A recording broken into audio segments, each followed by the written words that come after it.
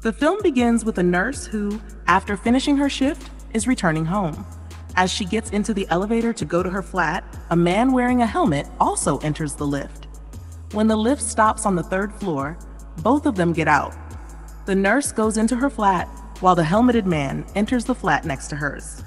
Inside her flat, the nurse starts talking to her friend, telling her that her neighbor has been watching her. As they talk, the nurse notices a shirt lying in front of her that doesn't belong to her. She suspects that the shirt was placed there by her neighbor. Angry, she storms out of her flat, shouting, "I'm sure you'll come into my flat when I'm gone. That's why I've installed a camera. And now, watch as I call the police." After her outburst, when the nurse returns to her flat, someone knocks on her door. She goes outside to check, leaving her flat door open, and hears distant voices. When she investigates, she finds a little girl and asks, "What are you doing here so late? Go home, immediately." The nurse returns to her flat and is checking the camera recordings when she feels that someone is behind her.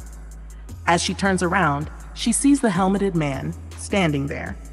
Seeing the nurse, the man pulls a bloodstained rod out of his bag.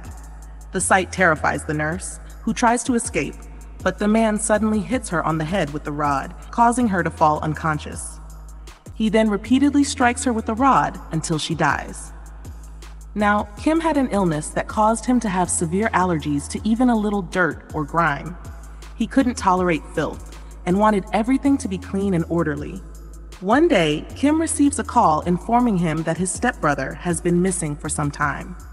The caller, the caretaker of the building where his brother lived, tells Kim to come and collect his brother's belongings. The next day, Kim arrives at the building, which looks exactly as we saw at the beginning. He goes to his brother's flat to collect his belongings, leaving his wife and children outside.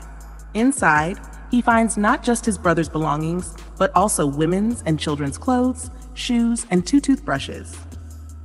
This seems strange to him, so he calls the caretaker and asks if anyone else lived with his brother because he found such items in his brother's flat.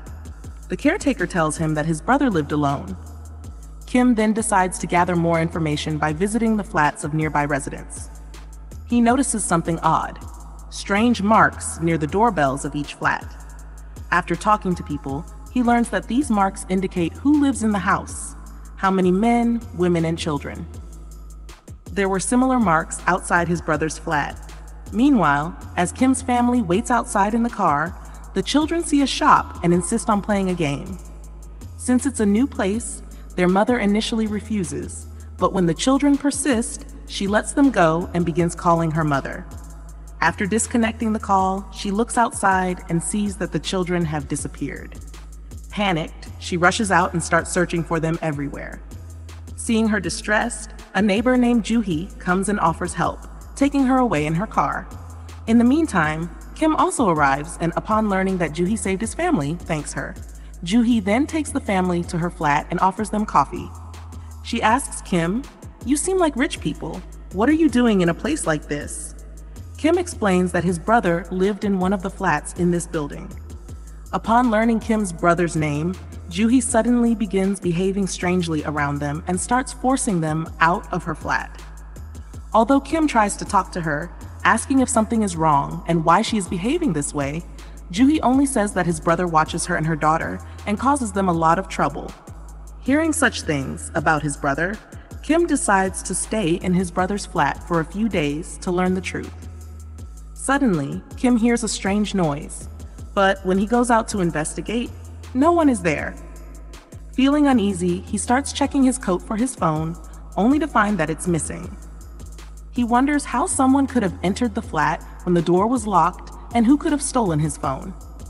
As he searches the entire flat, he discovers a secret passage that leads to the nurse's flat, revealing that the neighbor who was bothering her was none other than Kim's brother. The nurse's suspicions were correct. The neighbor did enter her flat when she was away. Meanwhile, Kim's wife, returning home from school with their daughter, encounters a man in a helmet standing in the parking area. As she enters the lift, the man follows her.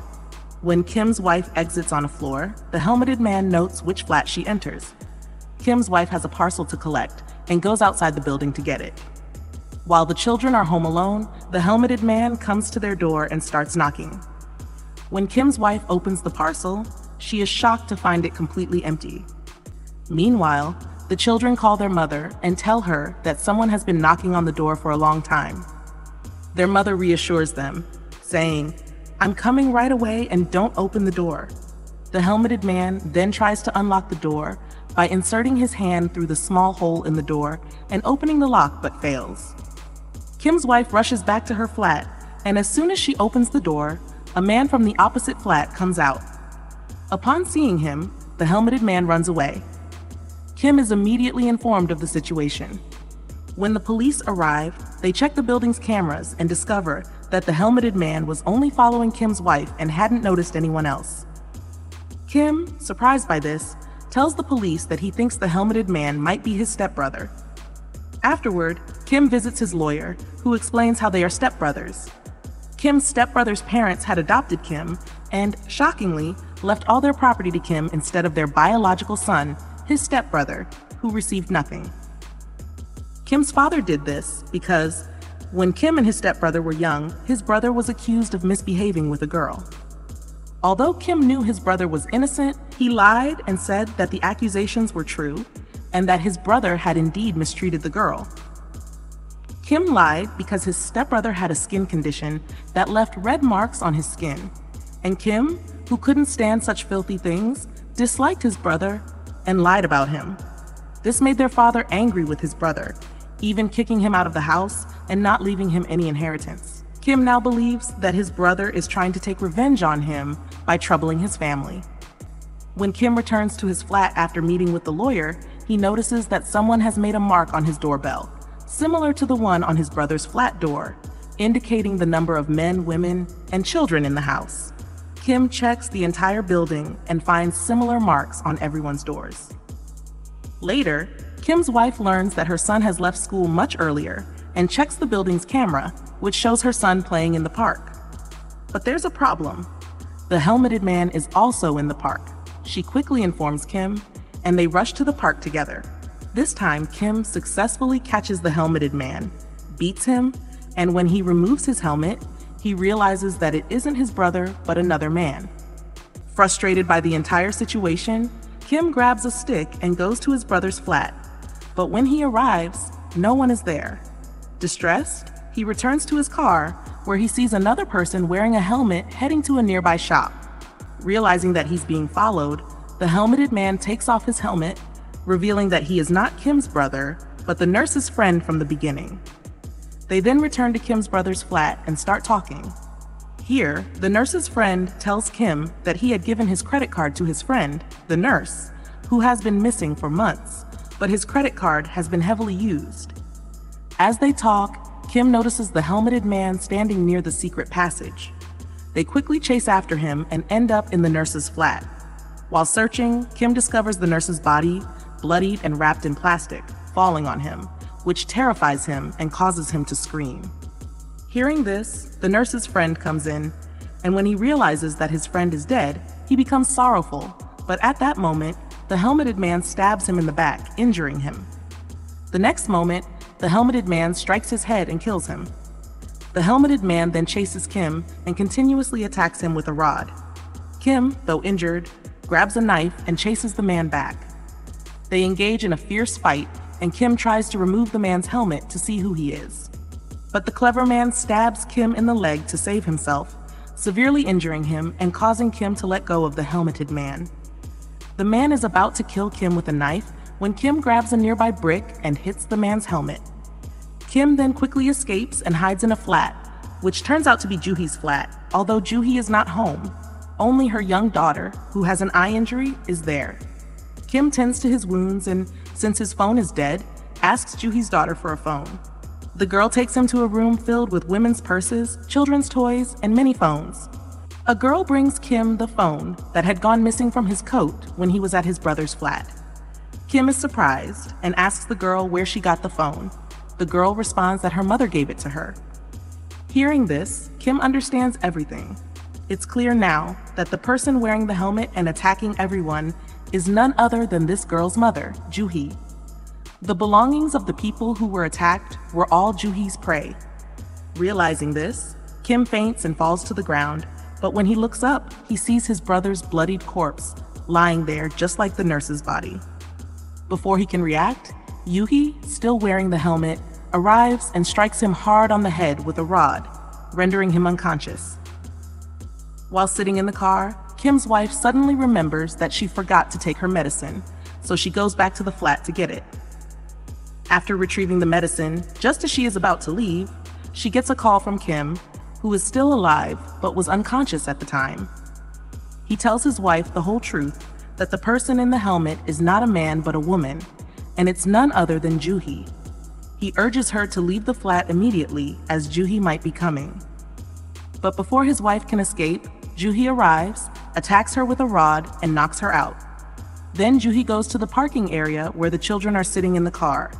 She asks them to open the door, but the children, being smart, refuse to do so. Juhi remembers that she has the car key, which she took after knocking out Kim.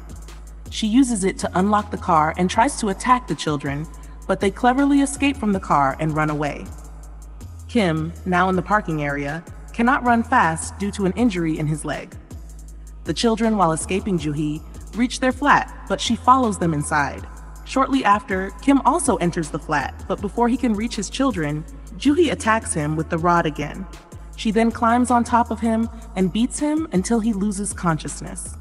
Afterward, she chases the children again. Meanwhile, Kim regains consciousness and tries to calm her down, pleading with her that if she wants the house, money, or wealth, she can have it all, but she should spare his family and let them go. Juhi listens to him, and just as the deal is about to be finalized, there is a knock on the door. It's the police. Panicking, Juhi attacks Kim again, tries to strangle him, and attempts to kill him. Moments earlier, Kim had noticed that petrol had leaked and spread all over the house. So he takes a lighter and sets the house on fire. The flames quickly spread, and Juhi, frightened, realizes that the fire is close to her, and her clothes have caught fire.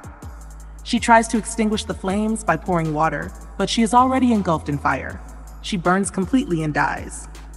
Meanwhile, the police break in, manage the situation, and rescue the family. The next day, it is shown that the family is safe. Kim has left the flat, which a new family is now moving into, as Kim is moving to America permanently with his family. However, we see that Juhi's daughter is still hiding in a cupboard in that flat, hinting that Juhi used their flats because the police had raided her place, forcing her to vacate it. Juhi targeted Kim and his family, just as she had done with many others, killing people and stealing everything from them. Although Juhi is dead, the evil might not be over because her daughter is still alive, indicating that the cycle could continue. The film ends here.